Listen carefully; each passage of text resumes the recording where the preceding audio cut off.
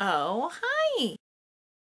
This week, I'm going to show you how to make Felix the Cat's magical bag. It was a weird train of thought that my brain went down that reminded me of Felix the Cat, the movie that came out during my childhood, before my childhood, I couldn't tell you. And I was like, shit, he has a super dope bag. And I have been looking for a use for this for forever because the thing I bought it for initially didn't work out. So let's make coin purse wallet version of Felix the Cat's bag, because why the fuck not? Also, black and yellow. Get that hug life. Here's what you need. Fucking Downey Cider Winter Blend. Oh, it's my favorite. I got a little carried away. Also, I just really wanted coordinated clips on this for some reason. But you're going to need some kind of yellow felt and then some type of lining felt piece that's the same size. Gonna need one of these bag handle things. You'll also need some matching yellow embroidery floss and some black embroidery floss and a big needle with which to thread the embroidery floss through. Scissors. Did I mention scissors? So I'm just gonna match the top of this clip part to the top edge of the fabric. And then I'm just gonna take a marker and just have some little marks like that. You can fold all of this in half. Get all 4 layers, your lining and your outer yellow fabric together. So you're gonna have 4 layers in a sandwich. Take your scissors, cut right along that. There's not gonna be any need for seam allowance.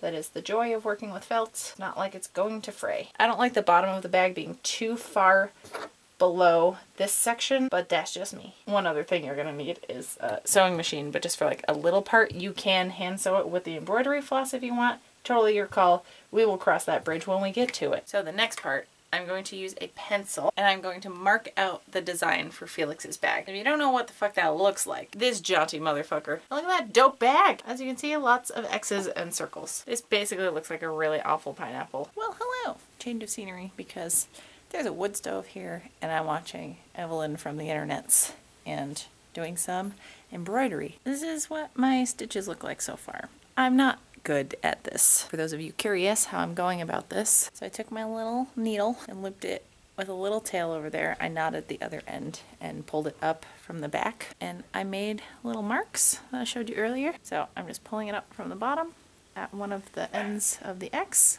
Oh my god, dog, I get it. So I pulled that all the way through and pushed the needle through the middle of the X, pulling this through, coming from the back again, gonna find another point of the X, pull that through, and then back to the center. And then just repeat that for all 4 points, and then I'm actually going back in like double stitching, so I'm just repeating that for all 4. Oh, you probably want to know how I'm doing the little dots too. So instead of doing a circle or a French knot, I think that's the term I was trying to think of when I kept saying French pearl, I'm just pulling this up and back down with a little tiny stitch coming up from the bottom again, and then just making like a little plus sign almost. Just do that a bunch until you have the whole pattern done. Again, not good at embroidery, but I have the bag clipped in half, right sides together. Kind of tuck the 2 layers into the slats right here. I promise I wasn't just flipping you off. So I marked where this part ends with the pin, and then I'm holding it together with the clip. So I'm gonna take my machine, but you can hand sew this if you want.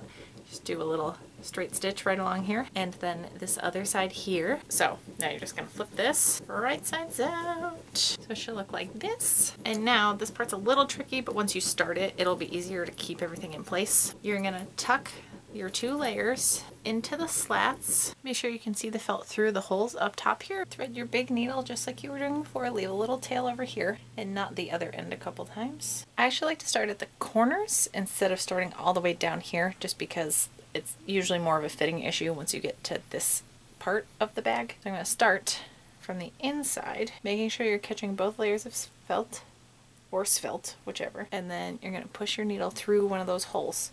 Now if you've been using an extra big needle, you may have to go for a smaller size here in case it doesn't fit through the metal hole, because there's not going to be any stretch or give there, obviously. It's metal. Once that's pulled all the way through, I'm going to run this down kind of between that hole and the next hole. It pulls a little stitch right there, and then repeat that whole thing, and then just keep whip stitching all the way through all of these holes, and then do the same for the other side. It opens, and it's double-sided, and it didn't come out too bad. Not as like professional looking as I was hoping, but I mean, it's pretty fun.